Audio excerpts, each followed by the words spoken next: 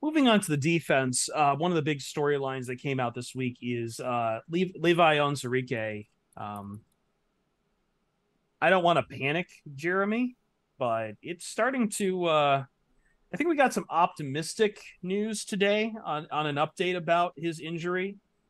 But I don't know, man. Like we were worrying about Josh Pascal, and I guess we should have probably worried about Levi and his availability.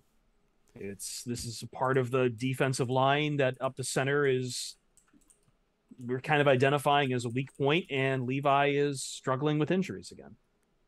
Yeah, I mean, there's really been no updates on him since he, I think we got maybe a brief like, oh, we're just trying to be, you know, I think it was with him and TJ Hawkins. They both didn't show up after Monday's practice on Tuesday. Yeah, I know Dan kind of. I think when I called it positive, it was just I think Rogers had ID'd it as positive and says says they both got banged up a little bit on the previous day, so Right. we're trying to be smart with both the guys. That So that like he downplays it a bit. right, but that was back on Tuesday, Yeah. and we haven't seen him since. We haven't even seen him out there with the players, which it's not good.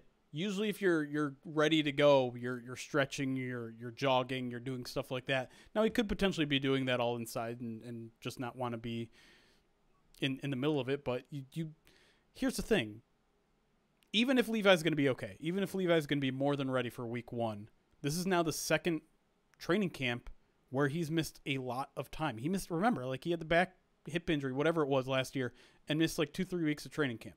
Now he's missing at least one more week, and he's not out there doing the mental reps either. And this is a young player. This is a guy that they're banking on taking a year two jump. This is a guy that they have a lot invested in. He's a second round pick.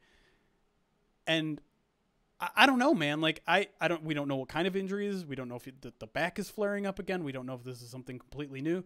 All we know is there was kind of a pile of bodies that fell during Monday's practice, and he was amongst them, and he was slow to get up. And if he's physically fine, great. But now he's missing a lot of time to hone in on his game, to practice, to ramp up. And that's not good, man. And it's really not good to do it 2 years in a row. Like, he's not a guy that I trust that you can just throw out there without a month's worth of practice and be ready to go and firing on all cylinders in week one. He hasn't earned that level of trust from me.